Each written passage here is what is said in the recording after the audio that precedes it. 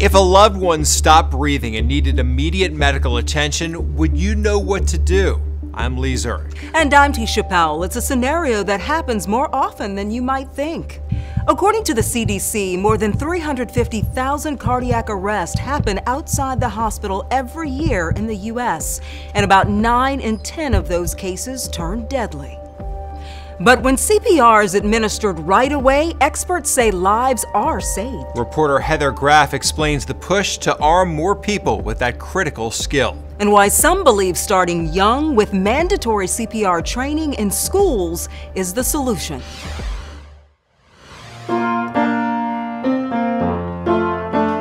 Angelia Bryant is a teen of many talents.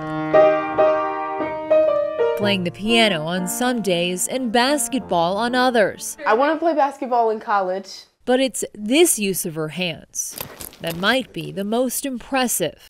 My fingers are interlocked here. Angelia learned hands-only CPR, or cardiopulmonary resuscitation, during her freshman and sophomore years at Colonial Forge High School in Stafford, Virginia. I took it serious because I was like, I know it's something I need to learn, but I never thought that I was actually ever gonna use it. So just how soon did you have to put those skills to use? The next year. So the next semester, I was like, it happened. It was September of 2022 when Angelia's grandmother suffered a medical emergency, an apparent seizure at home. Everybody's just standing there. My dad, he ran over to her and he had his phone in his hand, but he couldn't do anything. He was shaking. I went to try to pick her up because I was gonna try to put her in the car, and she was limp. And I'm like, okay. I was like, Angelia, bring the car closer to the house. She was like, I'm gonna call 911.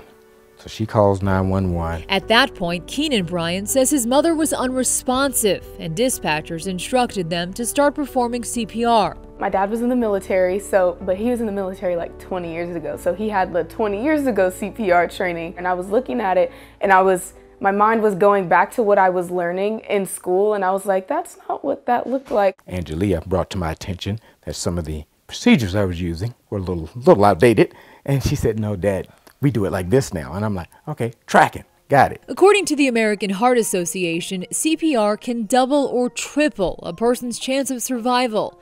And when you look at cardiac arrests that happen outside a hospital, AHA data shows more than 73% take place at home, 16% in public settings, and about 10% in nursing homes.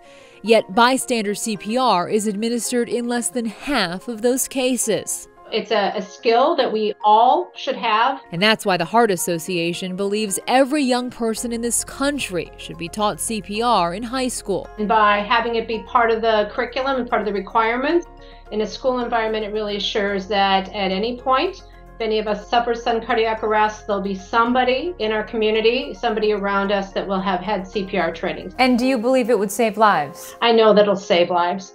Jill Birnbaum is the Heart Association's Senior Vice President for Field Advocacy and says her team is trying to get all 50 states to pass legislation that would make CPR training a graduation requirement for students. The organization noting Alabama was the first to pass such a law back in 1984, followed by Iowa in 2008, with many others then following suit over the next decade, and Florida among the most recent to do so in 2021. But the AHA says there are 10 states, seen here in white, that still don't require CPR training in schools for all students. In the states that remain, in some cases there are some legal barriers that just make it more difficult to determine the appropriate role of the state government in mandating something that happens locally. She says they'll continue pushing to close the gaps and thinks the Access to AEDs Act, recently introduced in Congress, could help. Because while not a mandate, it would provide grant money to establish AED and CPR programs in public schools. Make sure your arms stay locked, and you have to put a lot of force. The training already required for high schoolers in Virginia, where Angelia lives. I'm glad that I learned it. And she says her family is proof it can make a difference. It was scary. Because this is Angelia's grandmother. But I'm glad they were here. Fully recovered, thanks to her loved ones' quick thinking. Especially Angelia. A very smart little girl. Young lady, I should say. Grandma Charlesy still grateful. All the schools should do that. And at Colonial Forge High School, we do 9th and 10th graders. Got it. Every year. Angelia's CPR instructor is still in awe of her student. She saved her grandma, and she was able to teach her family how to respond. What did that mean to you as the CPR instructor? That it's working. The training is working. A teen of many talents and life-saving power in her hands. If it's not a requirement, I don't know. My grandma might not be here. Even if you live in one of the states where CPR courses are not required in schools, the American Heart Association says parents can still ask school leaders to offer optional training for students.